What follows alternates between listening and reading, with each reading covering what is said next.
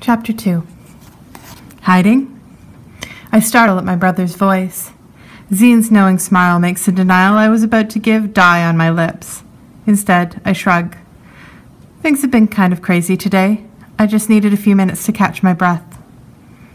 Guitars, drums, and several horns play music in front of the bakery while dozens of people dance and clap their hands to the beat. On the other side of the square, roasted meats continue to be sliced and carved. A combination of torchlight and electricity illuminates the rest of the square, where people laugh, sing, and play games. But the light doesn't reach me in the shadows where I stand. For the past few hours, I've been dancing and singing because it's expected. To do anything less would be to show my disappointment, which would also reveal my arrogance in thinking I was smart enough to be chosen. Here. Zine hands me a cup with an understanding nod. You could use this. The drink is sweet, but underneath there is a distinct flavor of something sharp and bitter. Alcohol. Since most fruits and grains that can be turned into alcohol are needed to feed Five Lakes Colony citizens, very little of the crop is turned into liquor. But a small amount is set aside every year for special occasions, like graduation night.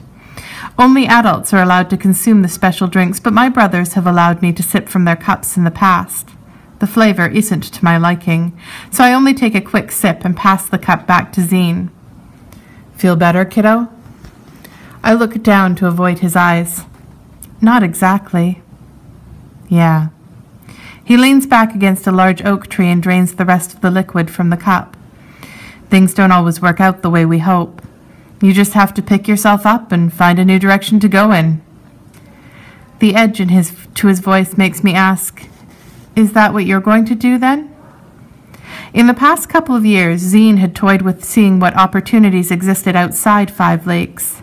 I would hate it if he did it now. Having him leave our colony would be sad. Knowing he'd be leaving mad would break my heart. His hand tightens around the cup, but his words are mild when he answers, I'm not sending an application to Tosu City, if that's what you mean. The magistrate asked Dad to change his announcement today, so he did. You know me. I'll be pissed for a few days, and then I'll get over it. He shrugs, and his eyes shift toward the party in the square. It's getting late. While some will dance and sing until morning, many are already starting to make the journey home. Graduation day is coming to an end. After several minutes, Zine says, You could do it, you know. Do what? Talk to the magistrate, send an application to Tosu City. The thought is both terrifying and tempting. Any colonist interested in working in Tosu City or another colony can fill out an application and file it with the magistrate's office. The United Commonwealth Government will then contact the applicant with an appropriate job assignment if one is available. In my 16 years, I've known of only 2 applicants who were contacted and offered positions. After the disappointment of today, I'm not sure I'm ready to face another.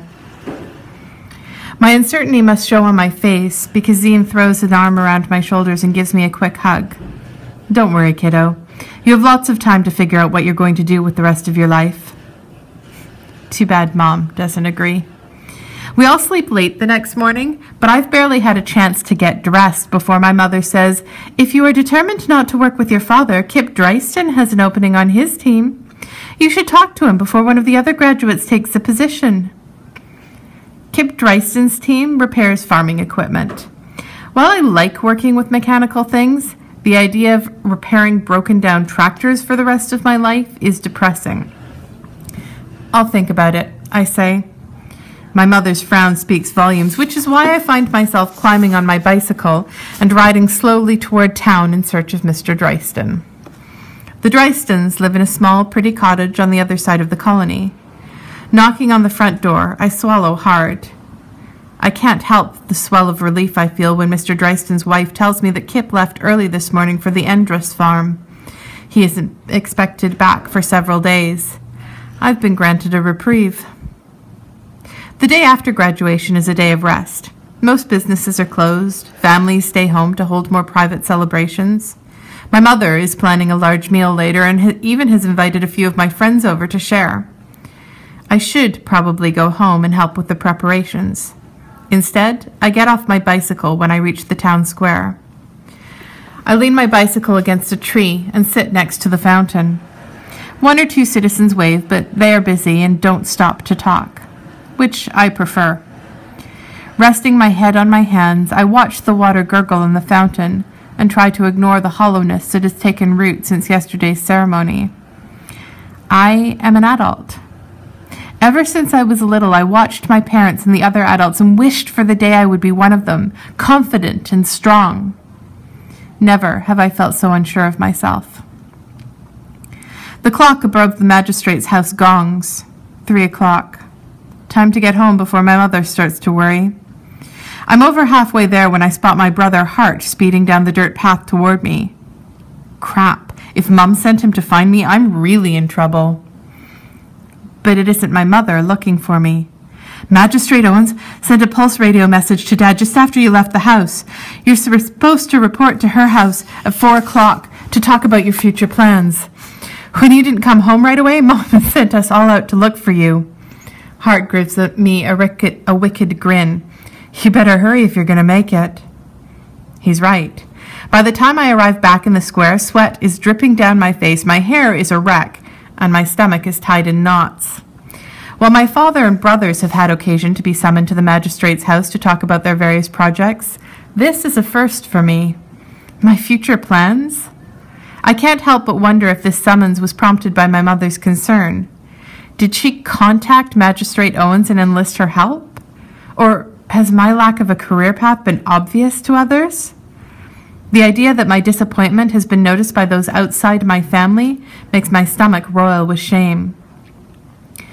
Preparing for a lecture, I run my hands through my hair and straighten my white short-sleeved tunic and gray pants before knocking on the magistrate's front door. Good, he made it. Magistrate Owens gives me a smile that doesn't quite reach her eyes. Please come in, Sia. Everyone else is already here. Everyone else? Magistrate Owens leads me into a large carpeted sitting room, and 4 faces turn to look at me.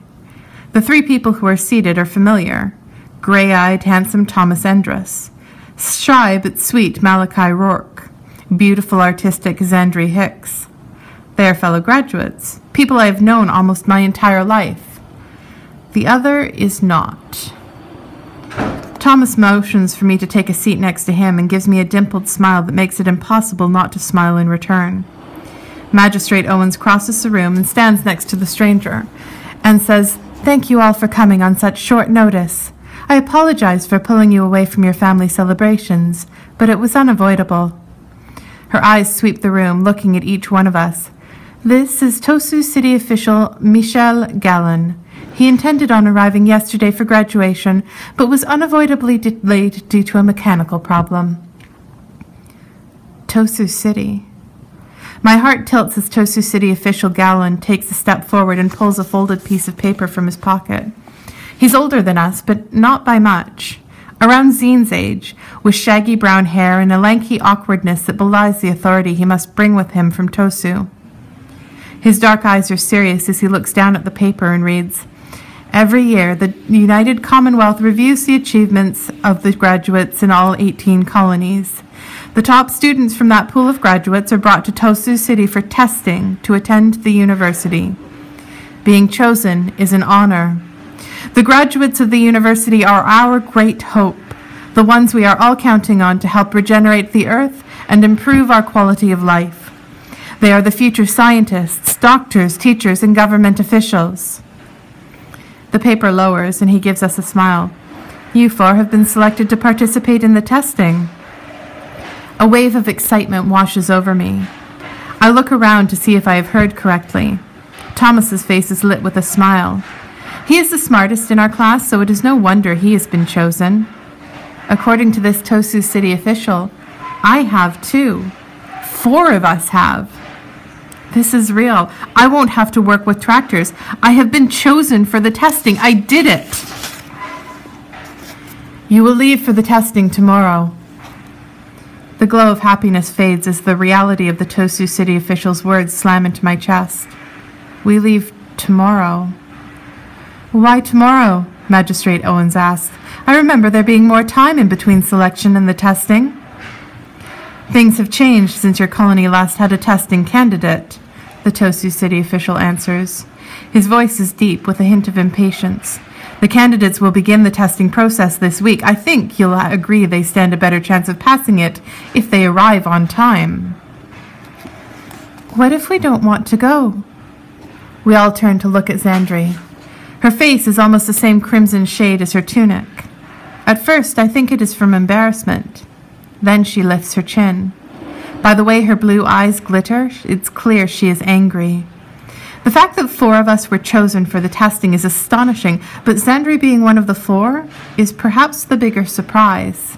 Not that Xandri isn't smart. She is, although many of us would think of her as an artist first and a scholar second. Xandri only excels at science when it helps her create new paints. And while she has never indicated a desire to continue her education, I'm still surprised at her question. Who would turn down the honor of being chosen for the testing? The Tosu City official smiles, and I shiver. It is a smile devoid of warmth. You don't have a choice. The law states that every United Commonwealth citizen chosen must present him or herself for the testing by the appointed date or face punishment. What kind of punishment? Xandri looks to Magistrate Owens, who glances at the Tosu City official. The 2 lock eyes before Magistrate Owens says, according to the law, not presenting oneself for the testing is a form of treason. And the most common punishment for treason is death. Someone, perhaps Malachi, whispers a protest. My chest feels as though someone has wrapped his arms around me and squeezed tight. All my excitement about being chosen is gone, replaced with an icy fear. Only there is no reason to fear. I want to be tested. Punishment will not be required for me or for any of my fellow candidates. At the word treason, the fight goes out of Xandri. Seeing our shock, Magistrate Owens explains that the law that governs the punishment for not accepting our place in the testing goes back to the very early days of the United Commonwealth. There were lawless factions that wished to tear apart the new government and tried to convince testing candidates to rebel.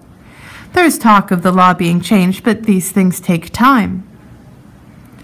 I feel a bit better knowing that the law hasn't been invoked in decades, and the excitement that had been extinguished begins to resurface as the magistrate discusses the basics we will need to bring with us to Tosu City. Testing candidates are allowed to bring 2 changes of everyday clothing, 2 sets of undergarments, 1 set of night clothes, 2 pairs of shoes, 2 personal items, no books, no papers, nothing that might give one candidate an advantage over another. Everything must fit in the bags we will be given when we leave the meeting. We are expected to be in the square tomorrow at first light with our bags. Tosu City official Michelle Gallen will be waiting to escort us to the testing center. She then tells us how proud she is of our achievements and says she is certain we will all be successful in our testing. But I know she's lying. My mother has the same forced, overly bright smile when she's upset. Magistrate Owens does not think we will all pass. Does she worry that our failure will reflect poorly on Five Lakes Colony? I'm still wondering as we're escorted toward the front entrance. Bright sunshine greets us as the door swings open. I'm the last of the 4 to take a dark brown bag with the red and purple United Commonwealth logo on the front from Magistrate Owens. As I sling the thick strap over my shoulder, I realize the dinner party my mother has painstakingly planned will have to be cut short. Otherwise, I will not have enough time to pack and prepare for whatever tomorrow brings. Xandri is already gone when I step outside, but Thomas and Malachi are waiting. For the moment, the 3 of us stare at one another, uncertain what to say. I'm not surprised when Thomas is the first to find his voice. With one of his wide, heart-stopping smiles, he looks into my eyes and says, I guess we should go home. Tomorrow's going to be a big day. And I know he's right. It's time to go home and tell my family that tomorrow I will leave the house in the morning and I won't return.